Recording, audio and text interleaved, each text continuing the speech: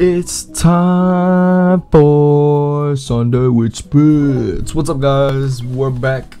Episode 4 or 5. I can't keep track. I think we know this by now. But we are back for episode 4 or 5, Sunday with Spits. And today is a cold winter day where I'm at. Might snow. It might have already snowed. This is pre-recorded, so it's gonna be a couple hours before I actually upload this. It probably already did snow.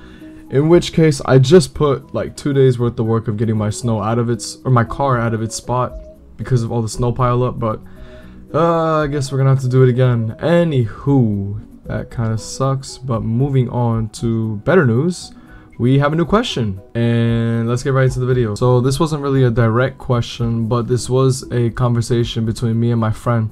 And by the way, if you hear any kind of banging or something, it's my chair. Sometimes my chair bangs into my desk and it makes my mic kind of like echo and stuff. Okay, so here's how it went down. One of me and my close boys from middle school, or elementary school actually, because for some reason our school counted 6th grade as elementary school, which at least in the US, most of them count 6th grade as middle school. So me and my boy are talking the other day, and we're kind of just talking about life. We're both 18, and you know, we're young adults, so it can be a confusing time for a lot of us. You're transitioning from being a kid, and obviously you still are a kid. Even at 20, you're still a kid, you know, until you have your stuff together, obviously. It's a rough period for a lot of people because a lot of people can get lost, a lot of people can get scared of what comes in life, and it's just very fuzzy, especially when people like to push ideals onto you, like you must go to college, you must carry on the tradition of the family, you must do this, and that's not exactly fair to you because you're not them, and they shouldn't live through you.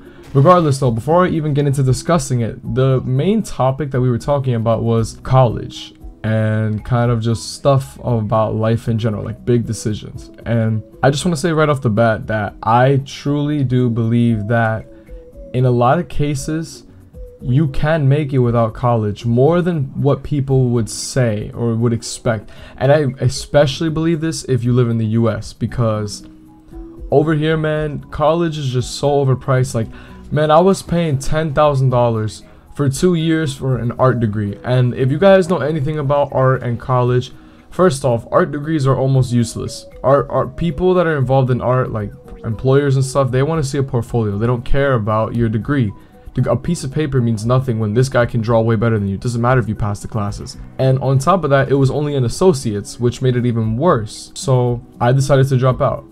And while I don't exactly advise everybody to do this, because I feel like if you don't have a clear-cut plan, then it's going to be really difficult to you, I dropped out because my plan was to go for a real estate license and then try to look for some type of job in that. Continuing to do, I actually work DoorDash right now. It's like a mobile food ordering app. Continuing to do DoorDash, you know, continuing to invest in stocks and make my own side income. But my main income, I eventually wanted it to become real estate. So I dropped out this past December, and what I can say is that it's gone nowhere in the direction I thought it would.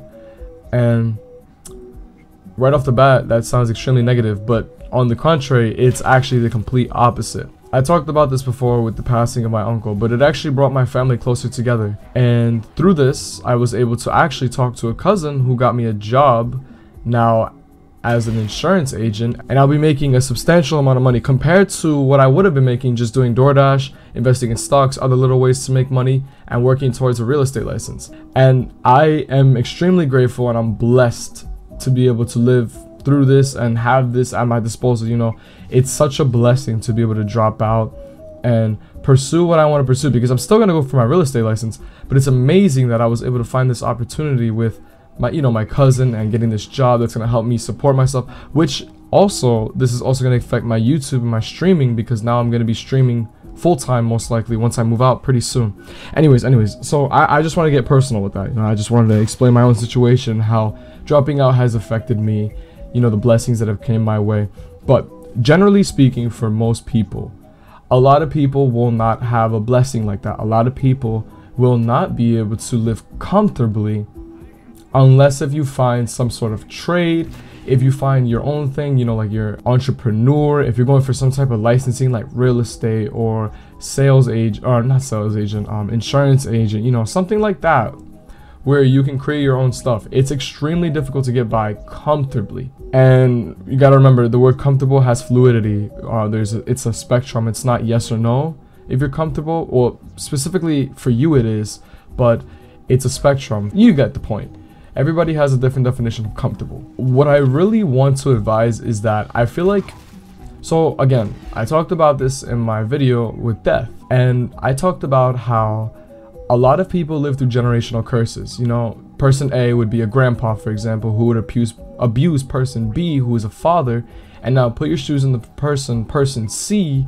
You are the son of the father, and the father has been abused. So what's he gonna do? Abuse you. And are you gonna continue to pass it on to your children, or will you break that cycle and create new and better? And I feel like we can apply this in so many ways. And to apply it to this situation, you know, this question, I feel like for parents to force college onto their student, or force an ideal, or force a lifestyle, is extremely unfair. I feel as if that if you truly know that you have a plan, or that you can make something work, go for it, man. I will never tell you to straight up disrespect your parents or whoever is in charge of you in your life. You know, if you're under 18. Now, if you're over 18, at the end of the day, they can kick you out whenever. But if you're under 18, I will never advise for you to truly just say F it and go against them. But I want you to be able to stick up for yourself. It's all about being realistic. See, I want to be a YouTuber, but that does not mean that I would drop every single job to do this full time, because I know that stuff like this takes time. I gotta be realistic with myself. It will take time. There's some people that rap for over a decade and they didn't blow up until their second decade. Do you think I have a life the next 10 years to just sit in my mom's house making YouTube videos? No. I have to make this my side thing, so eventually maybe one day it'll be my main thing. Be realistic. Write down a list of all your goals. Be realistic of what you want to do with yourself. Be realistic of how you can get there. Don't short yourself. Don't tell yourself you can do this, this, and this, when in reality there aren't even that many hours in the day to cram pack to get that much stuff done. Keep it a buck with yourself. Keep it real with yourself, bro. I think college is something that's just so overrated. I feel like it's something that obviously all occupations, like something like a lawyer, something like a doctor, something like a vet, something like a surgeon, you know, something like that requires college. But for something that doesn't require college, like maybe even a game coder or an artist or a musician, you know, like college can help you, of course. You know, I'm not denying that college can help you. But at the same time, the amount of time you're sinking into college, the amount of money, the amount of effort, you could be sinking it into making your skill even better. And that's something that I realized, you know, sitting in Zooms, paying 10K for just 2 years, 10K. And keep in mind, I didn't even get any loans, or I didn't even get any grants. It was all loans. So I'd have to pay it back with interest, which turns the 10K into like 13K. It's ridiculous, man, for an art degree.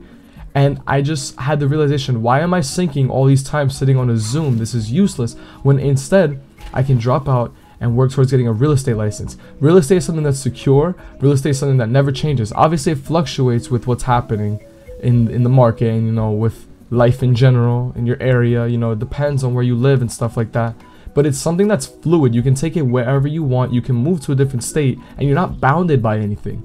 It's something that seems really interesting to me. And the money is good, man. The money is good. And I feel like I'm a people's person. I'm able to talk to people really easily. I'm able to get what I want out of situations a lot. So why would I not go for a job that will help me just enhance my skills and help play off of those skills that I already have? At the end of the day, my message to anybody that's concerned about college, confused, that's scared because their parents want them to get straight A's, but they're barely maintaining C's, or their parents want them to continue the business, the family business, but you really don't want to because you have your own dream, or your parents want you to become a doctor, but instead you want to become a musician. Man, do what you want, but be realistic.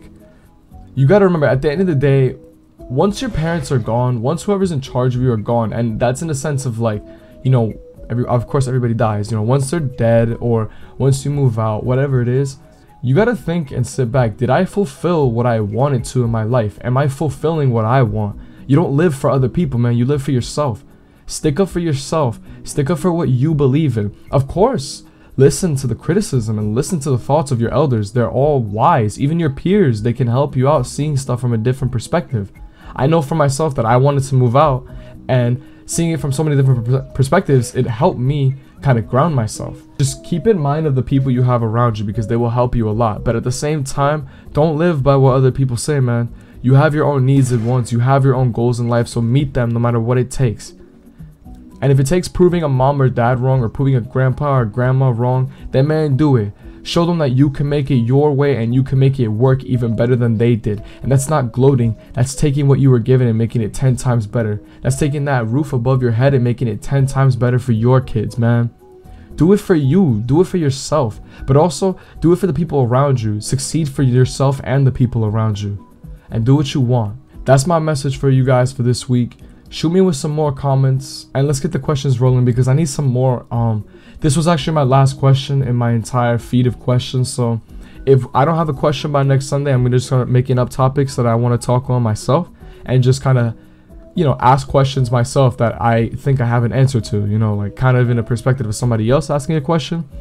But yeah, so if you guys like the video, make sure to hit the like, make sure to share this to anybody you think is struggling with the decision of college or becoming an entrepreneur or whatever it is, or even skipping out on everything. And it's honestly so overwhelming that I can see why some people just skip out on everything and don't amount to doing anything.